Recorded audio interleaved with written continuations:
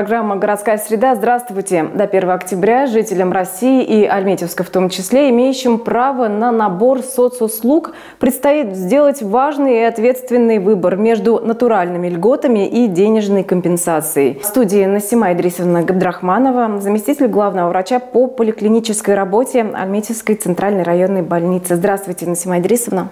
Здравствуйте, Лен. Вопросов очень много, на самом деле, по этой теме. В чем преимущество на натуральных льгот? Кому положен набор социальных услуг? Что входит в этот набор? В чем необходимость вообще его получения? Давайте посмотрим сюжет для начала.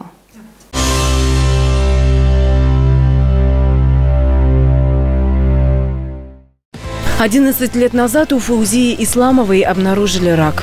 Женщине сделали операцию, но через несколько лет врачи снова обнаружили у нее метастазы. Была еще одна операция, затем долгое восстановление. Чтобы болезнь не возвращалась, женщине назначили курс медикаментов. Лекарства очень дорогие, но их Фаузия Исламова получает по специальной программе на деньги из федерального бюджета. Я получаю льготные лекарства по этой программе. Не только еще эту, и от давления тоже. Вот это. Она идет, как бы, эти серьезные болезни тоже бесплатно. Я некоторых знаю, что они отказываются, их болезни, знаю, что серьезные.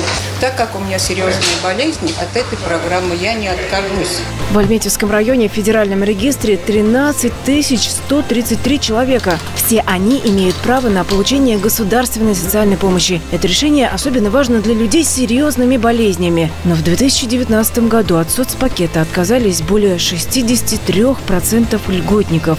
Специалисты же напоминают, отказ от соцпакета может серьезно навредить пациенту. Сумма выплат на лекарства всего 863 рубля. Затраты на дорогое лечение они не покроют. С каждым проводится беседа. Мы убеждаем наших отказников, объясняем, что надо вернуть соцпакет. Это ваша социальная защита. Это как бы ваша безопасность, подушка безопасности на случай каких-то, непредвиденных, скажем, заболеваний. Вот. Особенно это касается пациентов, страдающих сахарным диабетом, бронхиальной астмой и онкологическими заболеваниями. Им, конечно, ни в коем случае мы не рекомендуем отказываться от соцпакета.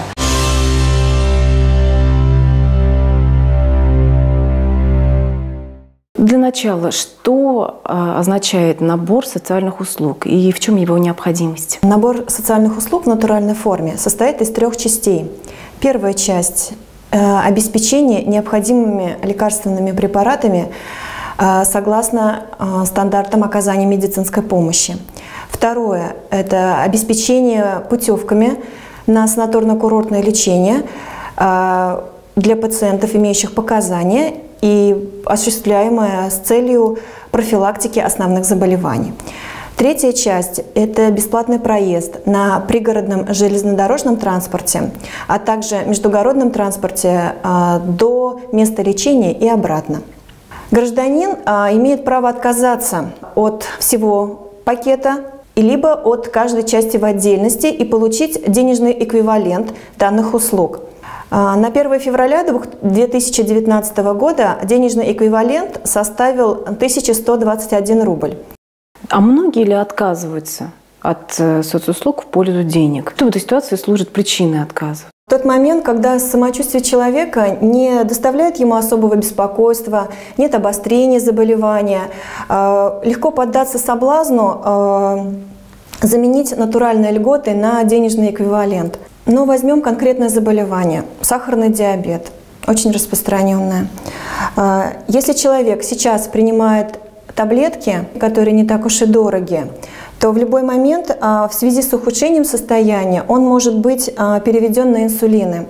Здесь уже стоимость одной упаковки инсулина, даже отечественного, идет уже от 1000 рублей. Ситуация может быть еще плачевнее, если у человека возникает новые тяжелые заболевания, вирусные гепатиты, онкология. Стоимость препаратов для лечения этих заболеваний очень большая и непосильная для семейного бюджета. И в случае отказа от социального пакета эти препараты придется покупать на свои деньги. Покроет ли расходы сумма чуть более 800 рублей? Конечно, не покроет. На какую сумму получает лекарство федеральный льготник? Эта сумма как-то ограничена? Сумма не ограничена. Мы, когда выписываем препараты, мы не ориентируемся на какую-либо сумму. Назначение и выписка лекарственных препаратов осуществляется согласно стандартам оказания медицинской помощи. Если пациенту необходимо 10 различных препаратов для лечения заболеваний, значит, он получит эти препараты. То есть наши пациенты получают все необходимое лечение. Какой порядок их выписки? Как это происходит? Пациенты могут обратиться за выпиской льготных лекарственных препаратов лишь в том случае, если они не являются отказниками от набора социальных услуг. Пациенты выписывают льготные рецепты в кабинете централизованной выписки рецептов после осмотра участковым врачом. Если пациент не может обратиться в поликлинику по состоянию здоровья, необходимо оформить вызов на дом по телефону.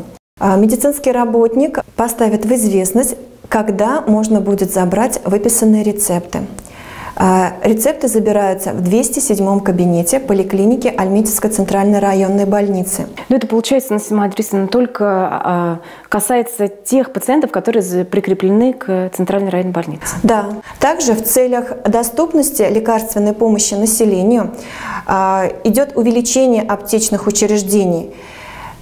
Поставка лекарственных препаратов на сегодняшний день осуществляется непосредственно в сельские аптечные пункты для жителей села. Что касается отказников, как вернуть право на соцпакет именно вот в части лекарственного обеспечения? Льготники, которые ранее отказались от набора социальных услуг и хотят возобновить лекарственное обеспечение, должны обратиться с соответствующим заявлением в Пенсионный фонд города Альметьевска. Сделать это необходимо до 1 октября 2019 года. В этом случае право на льготное лекарственное обеспечение возобновляется с 1 января 2020 года. Если человек вот сейчас, в настоящий момент, кто-то раздумывает над тем, может быть, мне отказаться от набора соцуслуг в пользу денежного, в пользу денег, что делать? Может быть, посоветоваться с лечащим врачом? Что вы тут советуете? Разумеется, Елена, необходимо обязательно посоветоваться со своим лечащим врачом, потому что только врач может оценить прогноз заболевания.